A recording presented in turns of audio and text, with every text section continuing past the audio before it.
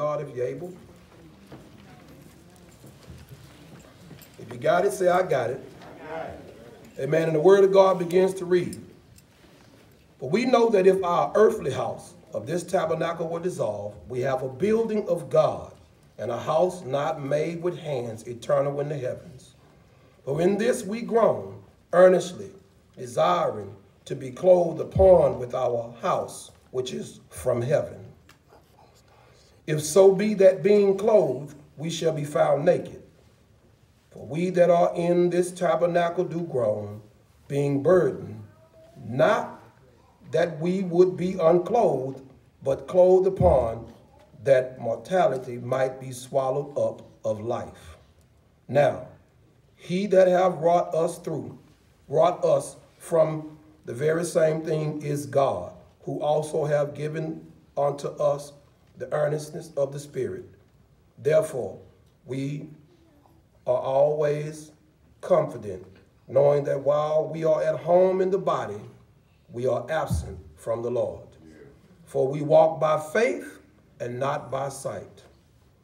We are confident, I say, and willing rather to be absent. We may be accepted. We may be absent, rather be absent from the body, and to be present with the Lord.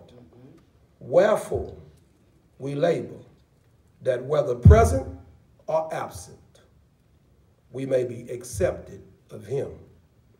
For we must all appear before the judgment seat of Christ, that everyone may receive the things done in the body, according to that he have done, whether it be good or whether it be bad. You may be seated in the presence of the Lord. Amen. Amen. Today I want to talk about some things that we all in here need to know. Paul said that if this earthly house, if this body was dissolved, we have a building of God. We have something that was not made by the hands of man, but it is fashioned by God. And if it's made by God, then it's eternal. That means that it does not die, it does not decay, it does not grow old, it does not rust, it lasts forever. It does not have to reproduce because it lasts for eternity. And we need to know stuff just like that. There are some things that we need to know about life itself. But my subject today is going to be a real strange one. The reason I call it strange is because some people don't like to hear you preach about it. Some people don't like to hear you preach on this subject.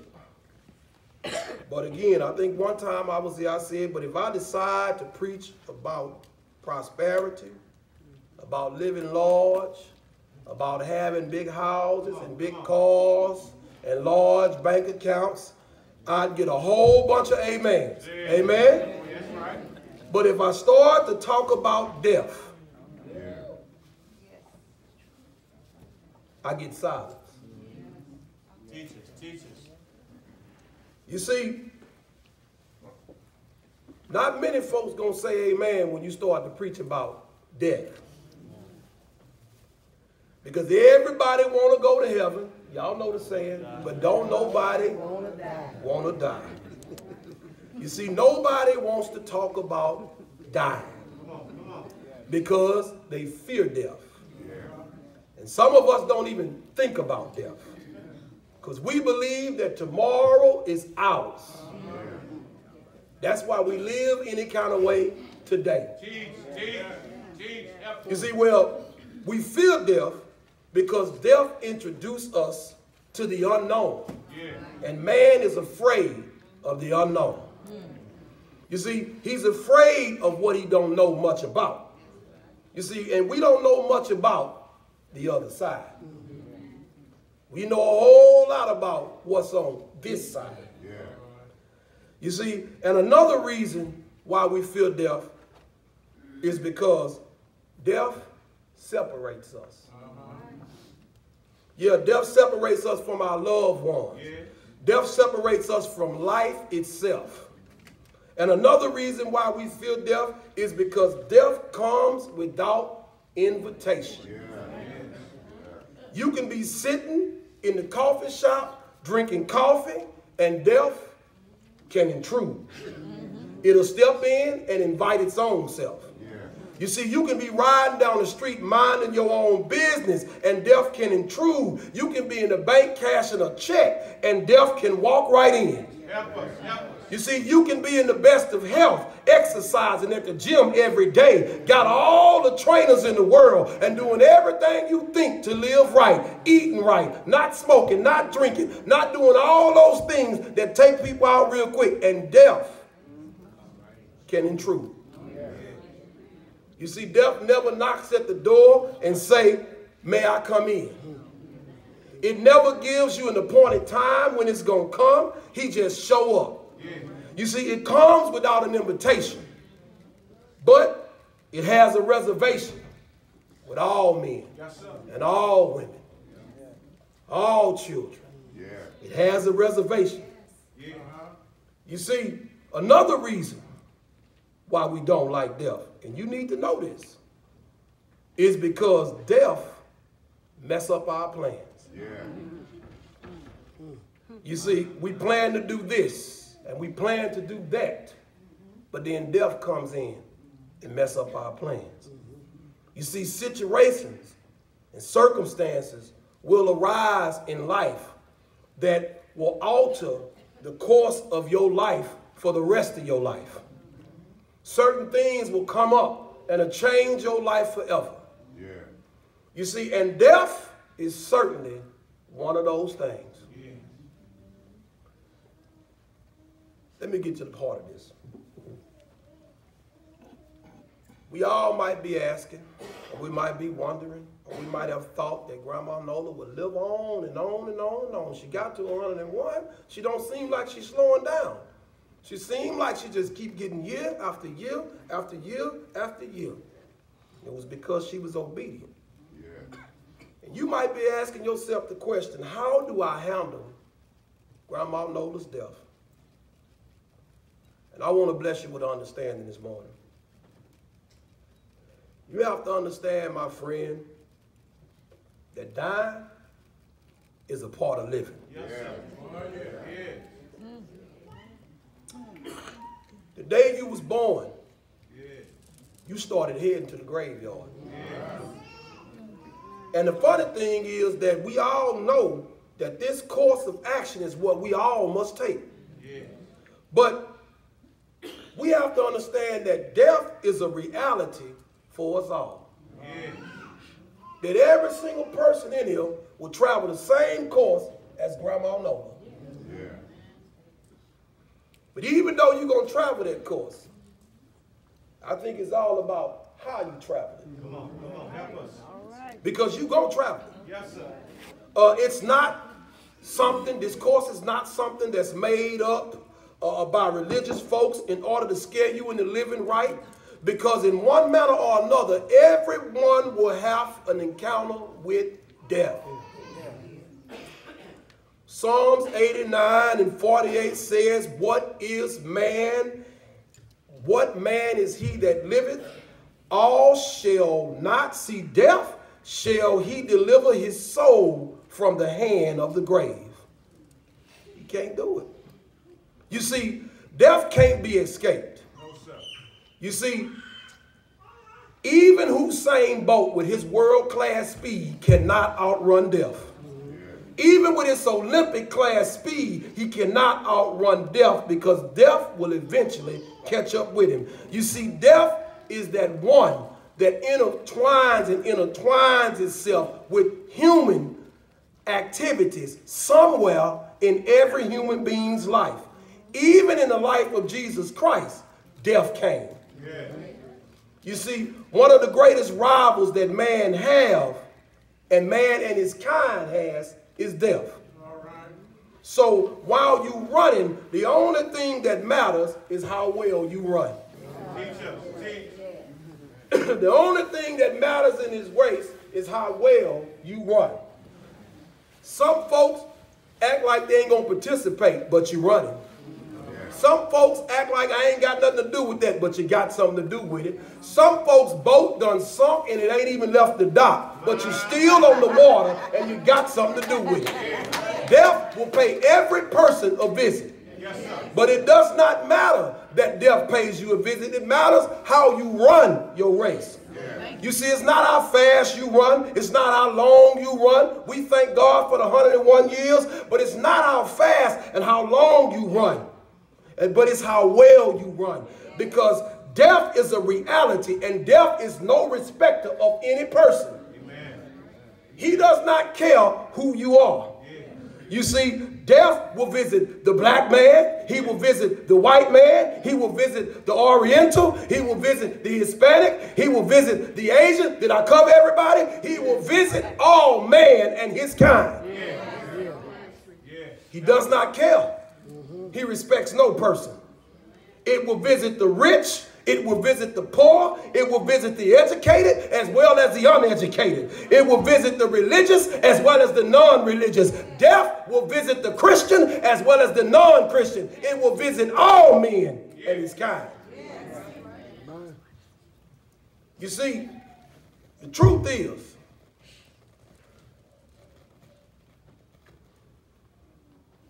this race we call life,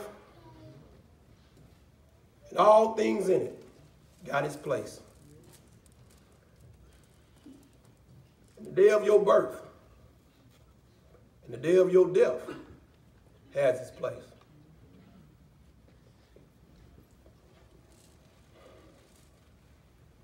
In fact, it's an appointment we can't reset. It's an appointment we can't cancel. Now, you can call your doctor and you can reset that appointment with him. You can call a whole bunch of places and reset and reschedule the meeting and the appointments, but this is one particular appointment that no man can escape, no man can reset, no man can cancel, and no man can compromise with. You can build a space station out of space, but you won't run from death. You can build a city in the water and underground, but you will not escape death. I want to teach and preach some reality to you today. And we must learn from the life of Grandma Nola on how to live our lives before we have the intrusive rivalry called death to come into our existence and turn it into what we like to call a non-existence. You see, the day of your birth and the day of your death has its place, and it has its place in all of our races. And in fact, it's an appointment again, and I tell you that you will not reset no matter what you do. And on July the 22nd of 1918, 101 years ago, Nola was born, and that was her birthday. And that was her birthday.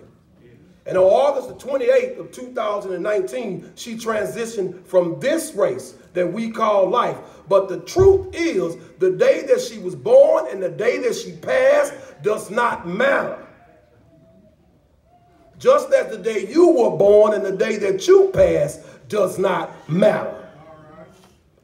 On the other side of eternity, it has no significance when you was born and when you die. But what does matter is what you do in between the day you was born and the day you pass. Some folks got it twisted. You need to know that on July the 22nd, 1918 and August the 28th of 2019, what really mattered to Nola is her life, how she lived it. Her life was in between her birthday and her death date. That is what really matters when it comes to how you live your life. You see, so for the space of 101 years, God blessed each and every one of us with Nola's presence. He blessed us with her laughter. He blessed us with a smile. He blessed us with some discipline, some correction.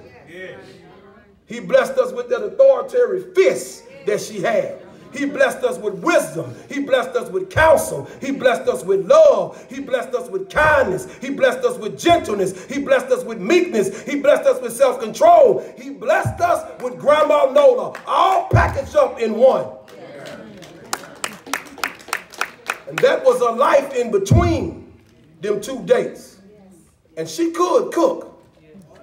Don't let me leave that out. She could cook. And we are gifted with a love which touched every single person in here in one way or the other. Because the reason I know that it touched you is because you're here today. Yeah. You see, my brothers and my sisters, it doesn't matter about your birthday. I'm sorry to tell you that. It don't matter about the day you die. I'm sorry to inform you that. But it matters how you live your life in between them two dates. The dash is what matters. Amen. All right. The dash in between 1918 and 2019. The dash in between is what matters. You see, when you run your 101-yard dash, Grandma Nola, that's what matters. You see, some of us may run a 45-year dash. Some of us may run a 100-year dash. Some of us may run a 20-year dash, a 30-year dash, a 40-year, 50, 60, 70, but you're going to run a dash. And now, I'm about to get real with you. Don't let nobody fool you. You see, depending on what you do in between them two dates, as the pastor said, determines your final destination, your final resting place, your final home. Now, don't let nobody fool you and tell you that it's all on this side, because you better be storing up treasures for the other side. And you don't store up treasures for the other side by getting a good job and having a big house and having a big car and a big bank account. You store up treasures on the other side by living right, by living holy, by living according to the word of God. You store up treasures on the other side by how you treat your neighbor. And if you can't treat your neighbor right, you sure as can't treat God right. Ecclesiastes, the 12th chapter, which is my favorite book because I love Solomon, because I live like Solomon. I looked at the horizontal all my life, what was before me, and I finally decided to look to the vertical and found out that I couldn't live without God. So Ecclesiastes, the 12th chapter, the 13th verse to the 14th verse says, let us hear the whole conclusion of the matter. Fear God and keep his commandments, for this is the whole duty of man, because he will bring every work into judgment, whether every secret thing, whether it be good or whether it be evil. We all must appear before the judgment seat of Christ, that everyone who all of us may receive the things that's done in this body, according to the deeds that we have done while in the body. Now, I want to break that down for you because I want you to get an understanding. The Bible says, in all that getting, get an understanding. Yes, yes. You may think you're doing some things that your wife don't know about. Amen. You may think you're doing some things that your husband don't know about. You may think you're doing some things that your parents don't know about.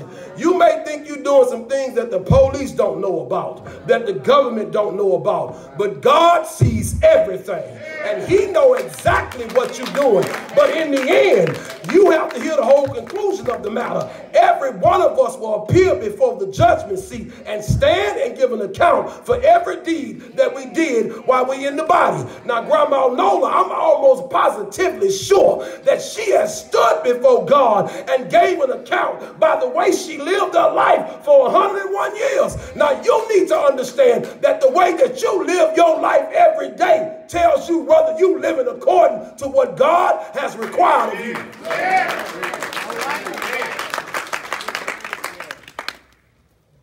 whether it be good or whether it be bad. You know where you're going before you get there. Because you know what roadmap you've been following.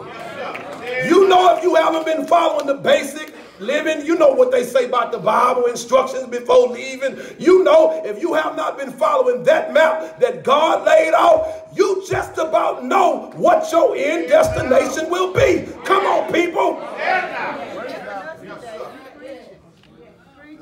Let's dispel the myth and let's get it together. Let's get right before we get left. Tell the truth. We got to appear before the judgment seat of Christ. It's appointed to us once to die. And after that, the judgment. You're going to make that appointment.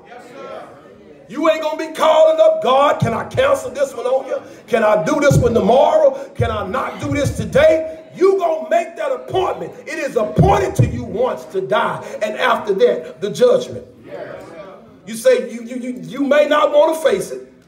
It may be a hard pill to swallow. But if you are young people, if you old people, if you rich or you poor, if you black, if you white, or any other race, if you healthy or not so healthy, you will travel the same course as Grandma Nola. This is a fixed order for all mankind. God has designed it that way. You can't find no fountain of youth. You can't find no genie in a bottle. There's nothing you can do about death.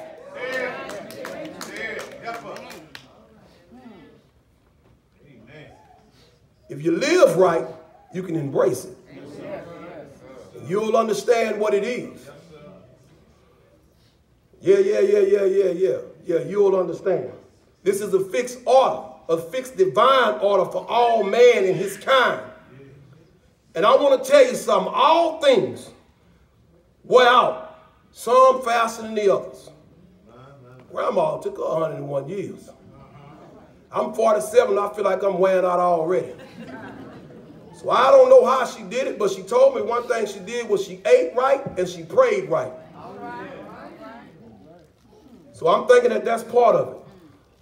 See, she's been around the world twice, and everybody's saying the same thing. Very few people have changed. And I found it to be true because I was one of them people when she passed by me. I was still saying the same old thing. You see, lots of things in this world is going to wear out. Your shoes going to wear out. You just keep on wearing them. They going to wear out. Keep driving that car, going wherever you want to go, change the oil on it all the time. It's going to wear out.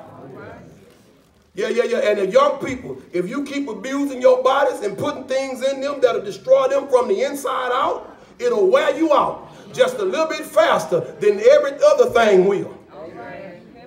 You can wear yourself out by hanging around the wrong people in the wrong places and doing the wrong things. It'll wear you out just a little bit faster.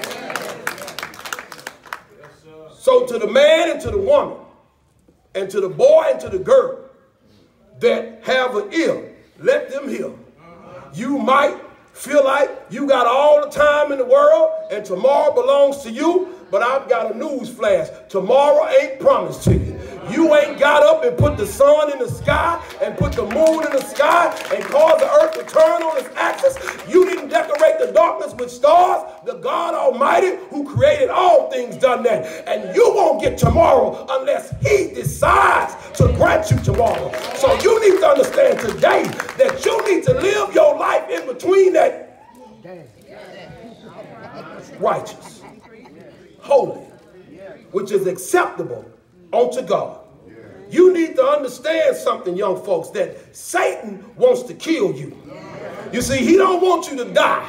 You see, because dying is when I'm finished. Like Grandma Nola, that's when I finished my purpose. When my course is done. That's what dying is. You see, but killing is when you've been taken and took out and finished before your time. Before you got a chance to complete what God has put you here for. You see, that's why the Bible says, thou shalt not kill. It did not say thou shalt not die. See, everybody's going to die. It said don't kill because we all will die.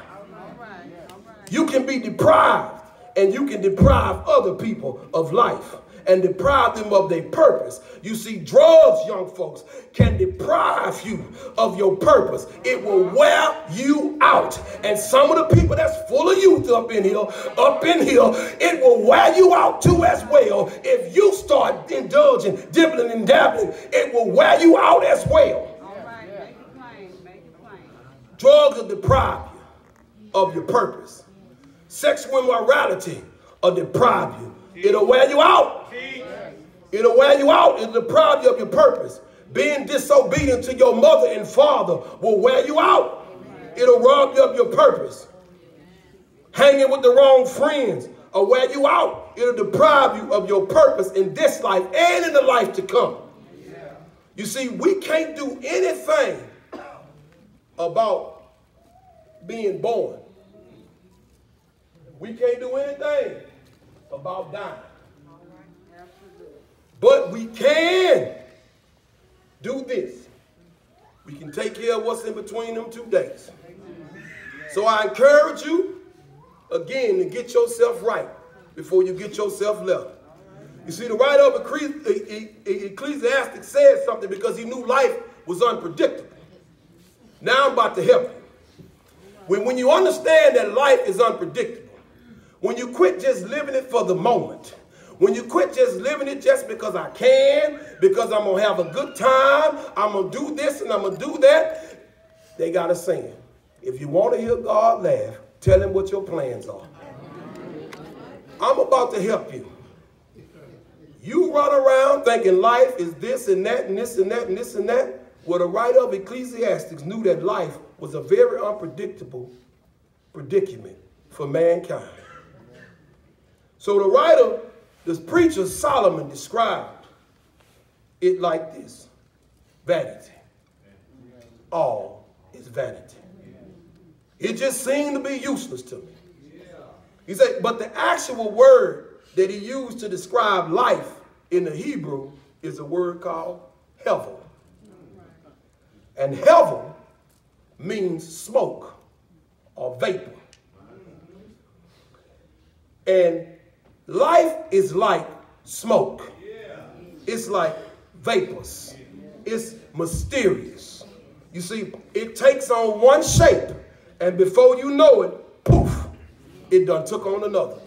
One day you young, and the next day you old. One day you can run, dive, jump, tuck, and roll, and the next day you on a walker. One day you can do this, and you can remember that, and the next day you can't remember nothing. Life is like heaven. It's like smoke. So just when you think you mastered it, and you think you got it all under control, and you got all the answers, and to my young folks, you just got on the earth yesterday, but you know everything because you go to the information highway called the internet, and they tell you everything you want to hear. But you better remember, that's the information highway. That is not knowledge, because knowledge and wisdom comes from God. See, you can get a bunch of information and not know what to do with it, and all you got is a bunch of information. My grandmother gave us wisdom. She gave us knowledge. And when we was able to apply it, see, I wasn't foolish after a while when I listened to Grandma. Grandma told me, baby, you can build a bridge, but you need wisdom to know where to build the bridge. Because if you ain't got wisdom, you're going to build that bridge over your backyard and start over them lakes and rivers and valleys that you need to cross in life. See, you better know what to do with what somebody gives you. When somebody gives you golden nuggets of wisdom, take them, apply them, and use them. And use them. Solomon understood this, and he said that life was like smoke, that it'll take on one shape. And when you think you got it figured out, he say, you'll find out you ain't figured out nothing. You say, just like smoke, light takes on them other shapes and, against you and with you. And just like smoke, life looks solid. It looked like I'm standing on firm ground. My bank account is fine. Everything is good. My job is fine. I got it all going on. And all of a sudden, when you think you got a grip on it, when you think you wrap your hands around it, it slipped right through your fingers. But one day, Just like our beloved sister Nola May Howard, my grandmother, God clears all the hevel. He clears all the smoke. And when all the smoke clears, you find out what you did in between those days is what grants you access to get past all that other stuff and to get into his presence. You find what grants you the right to the tree of life. So because of death, because of life, it seems so unfair when death intrudes and just come right in. You see, it's unfair that you can no longer hear Grandma Lola's laughter. It's unfair that you can no longer see Grandma Lola smile. It's unfair that you can no longer look into her eyes and say, I love you. It seems like it's unfair.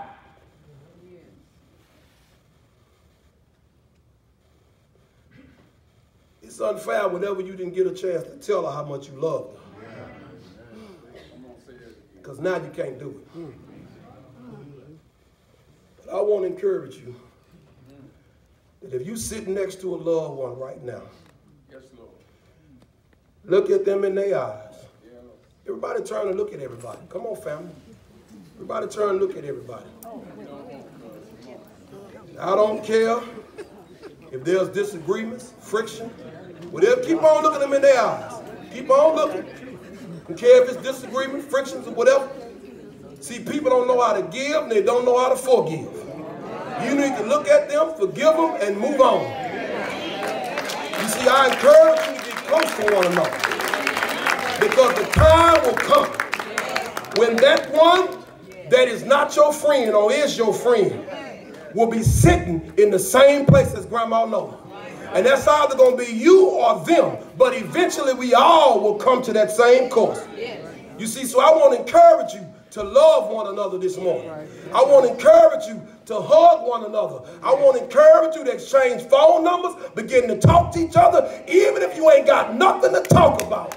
Act like you got something to talk about because you family and you should love each other just like that. You got Facebook, you got Twitter, you got Kick, you got Poke, you got all that stuff. Start kicking, poking, and facing books with your family.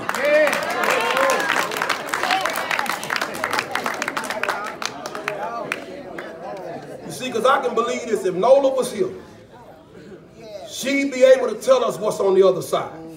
You see, unlike us, she no longer have to assume, no longer have to guess, no longer have to find some grand hypothesis about what's on the other side of the grave. You see, she would tell us, my eyes have seen what no other eyes have seen. My ears have heard what no other ears have heard. It has entered into my heart what has not entered into any other man's heart. I have beheld the King. I have seen him in his glory. I have stood in front of his throne. Now I stand at the side of his throne. I'm able to worship him in spirit and in truth to the fullest because I stand with him. I see him as he is. She say, I see what God has in store for them that love him. She would say, in my Father's house, there are many mansions. I got a room. And if it was not so, I would not have told you so. You see, I got a room and it's rent free. I don't have no water bills because I got the living water of Christ. I don't have a light bill because God lights my path. She say, I don't need no food because he's my bread when I'm hungry. He's my manna from heaven. He's my water when I'm thirsty. He's my wheel in the middle of a wheel. He is my God. He's my creator. He's my redeemer. He's my everything. He's my king.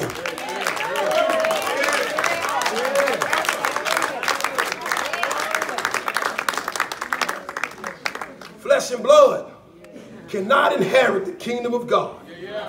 You see, neither do corruption inherit incorruption.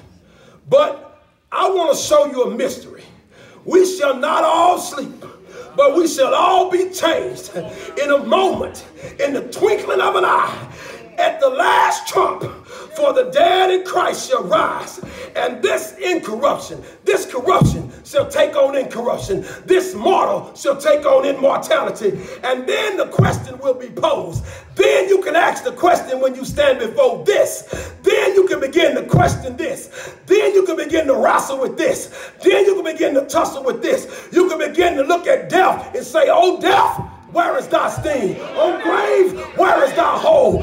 Ain't no grave gonna hold me down. Ain't no grave gonna keep my body in the ground. Ain't no death gonna stop me from seeing my king. You'll be able to say, death, where's your power? Where is your holding power? How come you can't keep me down? You can't keep me down because Jesus got up. Bible says, blessed are they that die in the Lord. Henceforth, yes, say the Spirit, that they may rest from their labor. Yeah, and their works do follow them. You see, when I look out there and I see Grandma Nola works, my mother is a work of Grandma Nola.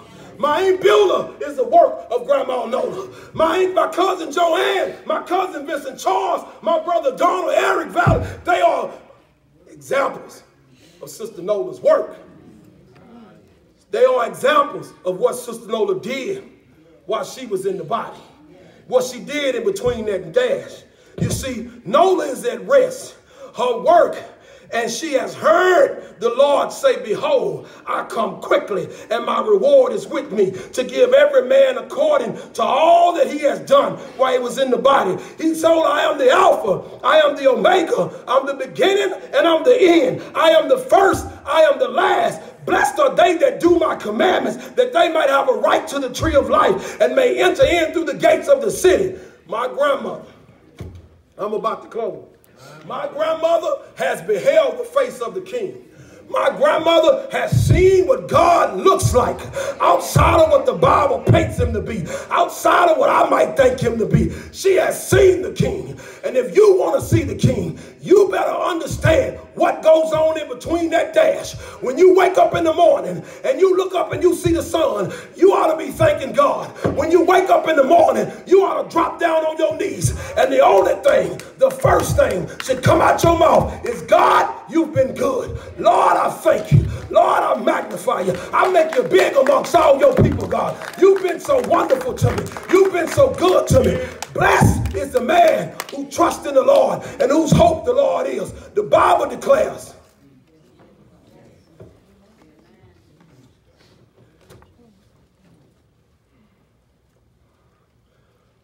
oh, give thanks unto the Lord, for he is good. For his mercy endures forever. Let the redeemed of the Lord say so, whom he redeemed out of the hand of the enemies, and gathered them out of the lands from the east and from the west, from the north and from the south. We wandered in the wilderness in a solitary way. We found no city to dwell in. Hungry and thirsty, my soul fainted within me. But then he came and he delivered me out of all my distresses and led me forth by the right way. His mercy endures forever. The only way we can get 101 years, the only way we can enter into the kingdom, the gates, and inherit eternal life, we got to live holy. Amen. I know some of us in here, and I'm finna close. I know some of us in here got our own idea of what it means to make it. Come on. What all you got to do. But I want to tell you that's your idea. And it might be a good idea, but it ain't God's idea. Because God said, for God so loved the world that he gave his only begotten Son, that whosoever believes in him should not perish, but have everlasting life.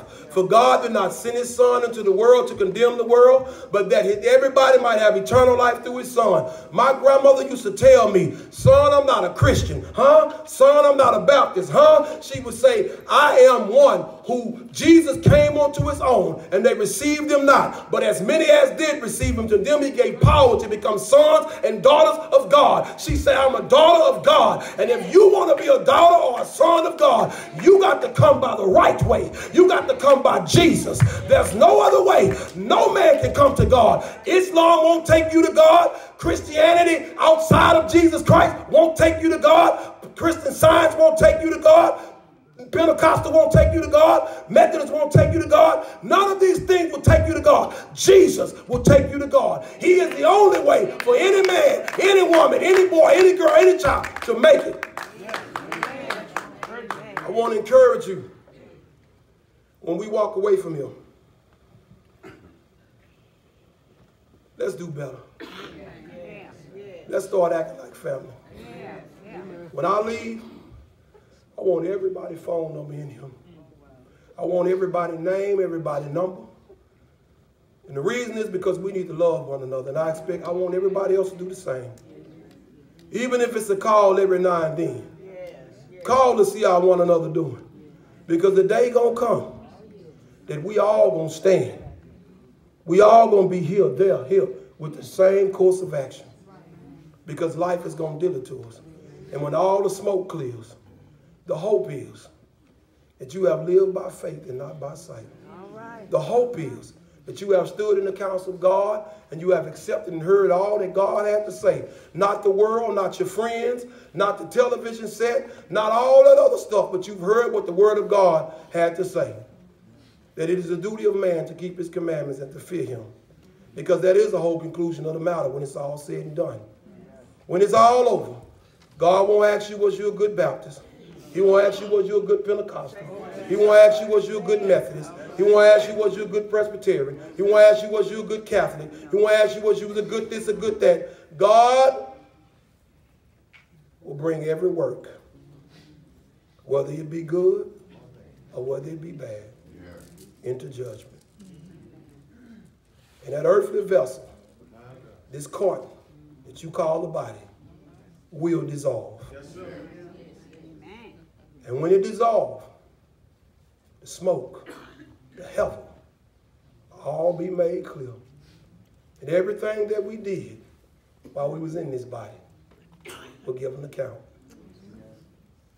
My prayer is that your account overrun with the goodness of the Lord, with righteousness, with his grace, with his mercy, with his peace. My prayer is that every individual in here today would understand that we all need Jesus. That we all need to live holy and live right. And I believe that Grandma Nola set the best example that I've seen in 101 years. And that's my lifetime twice over. And then some. I believe if you want an example today, look at her life. Look at how she lives. Listen to the things that she said to you. Think about why she said it and apply it, because it'll get you 101 years. It'll take you far. I want to see some people outdo her. Amen? Y'all come on, put your hands together for Jesus.